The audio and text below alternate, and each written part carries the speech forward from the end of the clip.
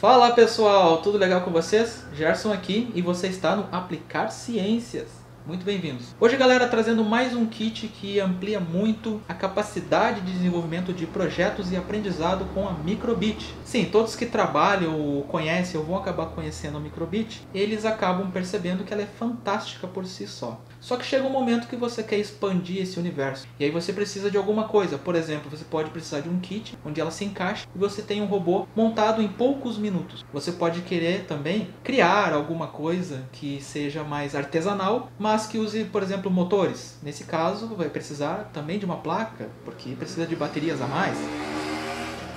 E o kit material que eu tomei conhecimento e quero trazer aqui para vocês, ele é um pouco mais focado na parte de entender a eletrônica, algo que é essencial para a robótica, até mesmo para o aprendizado na escola, e que também faz muita falta se ele for feito de uma maneira muito artesanal, pode dificultar bastante. Montar tudo do zero, ficar emendando e soldando fios pode ser um problema.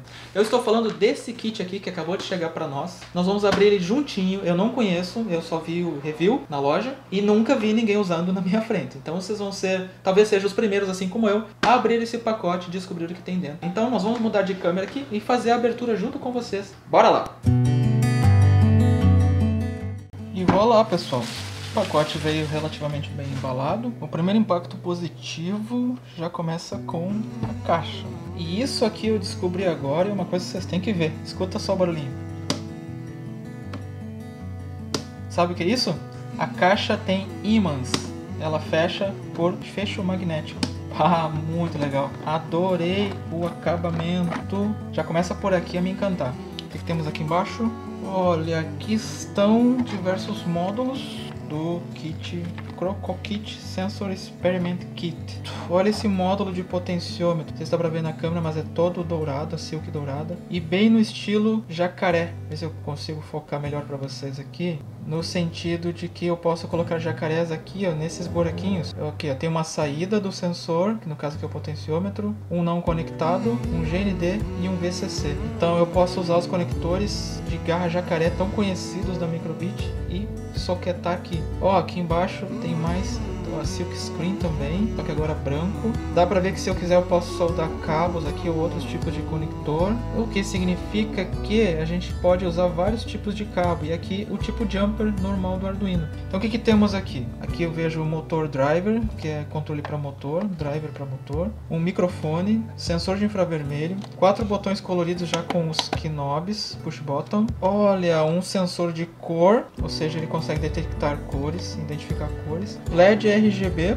de alto brilho, SMD, sensor EDR, sensor de luminosidade, parece um capacitor. É aqueles módulos que você chacoalha, e aí um sensor de movimento, potenciômetro, eu acabei de mostrar para vocês, sensor de campo magnético, olha, dá para fazer uns trabalhos interessantes. O que é isso aqui? Cara, é um potenciômetro, é um mini potenciômetro. Eu não tinha visto esse modelo ainda. É um joystick pequenininho. Aqui um sensor de ultrassom, um pouquinho menor a placa. Vou ter que dar uma olhada depois do datasheet. Olha isso aqui, que legal, gente. Uma matriz de LEDs endereçáveis 8x16 miniatura, para fazer expressões faciais no robô. E eu acho que o coração do nosso kit é justamente essa placa de expansão aqui. Olha qual é a sacada que eu acho legal aqui. Ver se eu consigo focar para vocês. Quando a gente tem a Microbit na mão, a gente tem apenas esses 5 pinos aqui que consigo colocar a garra jacaré. Aqui no soquete, se vocês verem, tem uma infinidade de pinos soldados e eles fazem conexão então com aqueles outros pinos que eu não consigo pegar com garra jacaré. Então o que eles fizeram aqui? Além de colocar alguns desses pinos que não tem normalmente na Microbit disponíveis, eles ainda multiplicaram o número de 3,3 volts e GND. Ó. E muitas vezes o componente ele precisa de mais de um GND ou mais uma saída de tensão. Aqui, curiosamente, eles têm uma saída de 5 volts também, que provavelmente seja para alguma alimentação externa, sei, conector USB, provavelmente seja para carga, mas nesse caso aqui eu não sei porque não tem nenhuma bateria aqui. Buser, que mais eu tô vendo? Ah, um jack provavelmente para fone de ouvido ou microfone.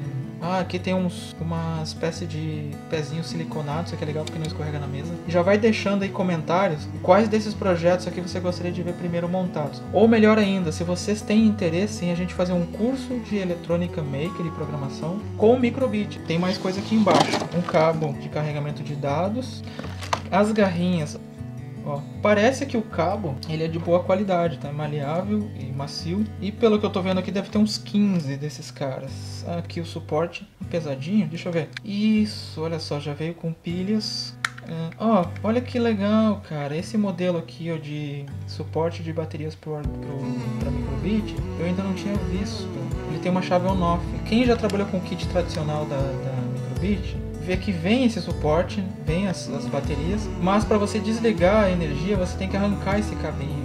E isso aqui pode ter certeza que com o tempo vai acabar arrebentando. E não é tão simples assim encontrar o modelo correto desse jumper para fazer a solda. Isso aqui eu acho que eles já deviam ter feito há muito tempo. Devia ter uma chave para você poder desligar a plaquinha sem precisar ficar arrancando esse cabo dela. Servo motor clássico, mini servo 9G. Temos um motor CC aqui com uma hélice. Provavelmente isso aqui deve ser algum projeto com ventilador. Veio mais umas pecinhas Lego aqui, Technique. Ah, olha o que tem aqui.